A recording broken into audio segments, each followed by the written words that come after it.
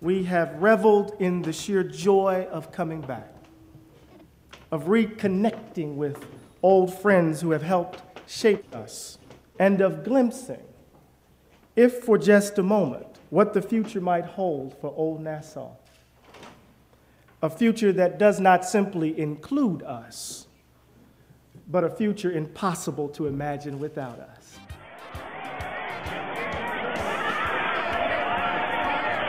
Okay, here we go.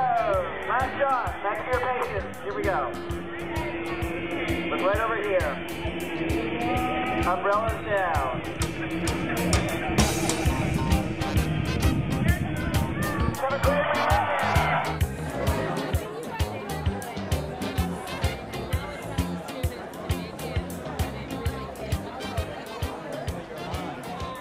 When I think about Princeton in the future, and think about the ideal of what Princeton would look like if we put a map of the world up. My picture is there would be Princeton right in the middle of the map, and there would be lines going in and out of Princeton, literally to every other part of the world that reflects what the faculty have called networks and flows. We want to be the center of the universe.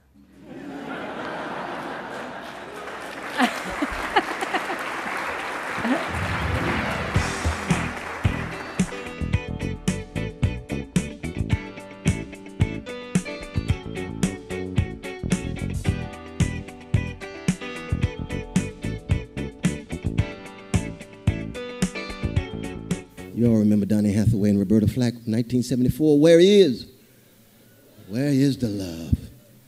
Because see, in the end, it's all about the love. All the rest is sounding brass and tinkling cymbal.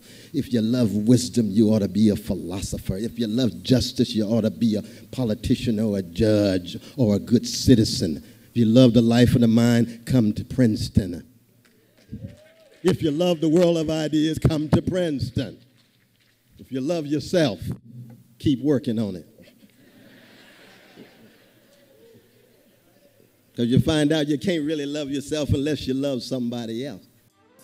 It's so nice to see all the folks you love together, sitting and talking about all the things that's been going down.